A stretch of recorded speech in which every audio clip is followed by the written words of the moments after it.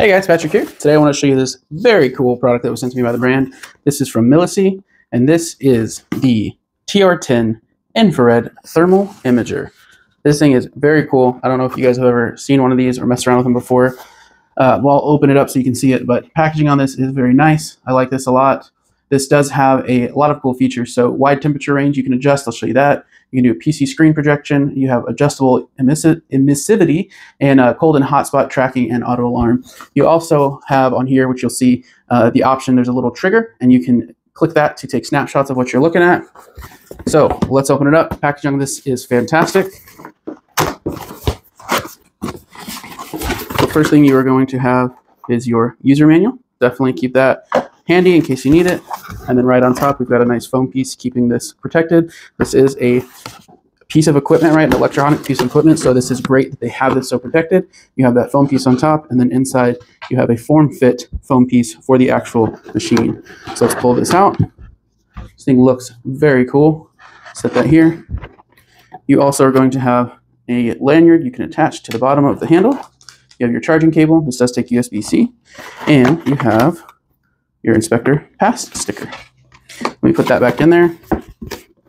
And I'm going to show you turning this on, going through a couple of the features. This thing is very cool. I used to work in a lot of construction, home construction, and so I think these are very cool. So you can check, if you have blank spots in your insulation in the attic, you need to make sure you don't have a cold spot. Make sure you don't have like any cold spots in the attic space or in the slab. If you have any water leaks, so you can see if there's something that's just out of the norm. Very cool thing. Let me turn this camera around and we will show you. All right, guys, so here is the actual unit in my hand. I think it's very nice. It did have a protective film on the screen I took off. This will show you what it looks like. Here's the trigger I mentioned. The other thing I did forget to mention is right here on the bottom, you have this. So if you wanted, you could attach this to a tripod, which is very nice. Here's where you can attach that little lanyard.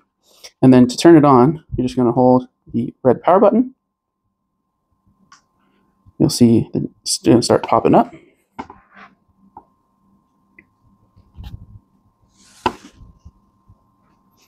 And immediately it's going to start working. Now I've gone in here and already changed some of the settings. So I changed this to Fahrenheit, which you can see on the right hand side. I'm going to just kind of move this around so you can see it working in real time.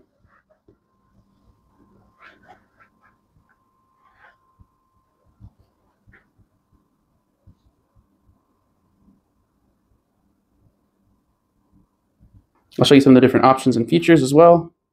So here I'm looking at the computer screen, and you can definitely see that heat signature.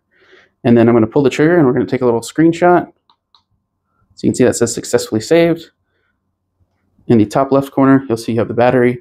And the top right, I've changed the date and time to 12-hour instead of 24-hour and changed the date and time to be correct as well. There is my desktop computer.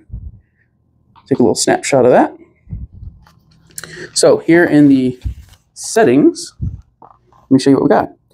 So you've got the up and down, left and right, 4 different spots, and you have the set button. You also have this button here. So we took those snapshots, so you'll click this. It's going to take you to the album folder. Click that, and now you have those snapshots that we took. So it'll show you the computer screen and the desktop. So that's very cool.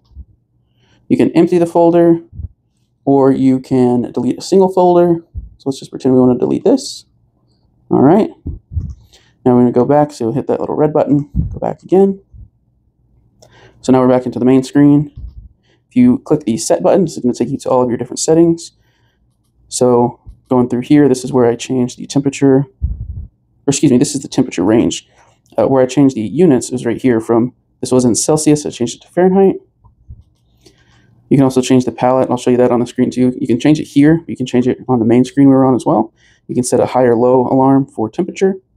You can change the display brightness to low. You can also change it to medium, which we were on, or high. The date and time, which I changed. You can do correction mode, USB mode. This will go over the snap. So the trigger that we had done to take the photo.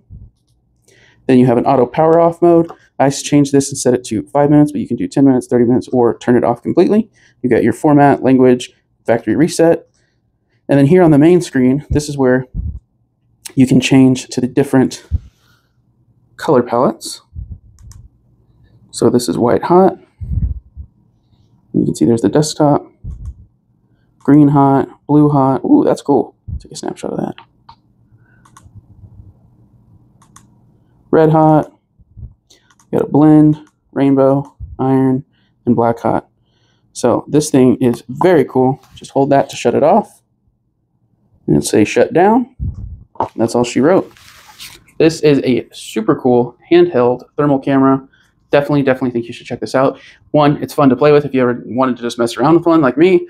And two, it's great if you are an inspector of some sort, or you just want to check your house to see if you have any air leaks or insulation leaks, things like that. So definitely worth checking this out. Very cool.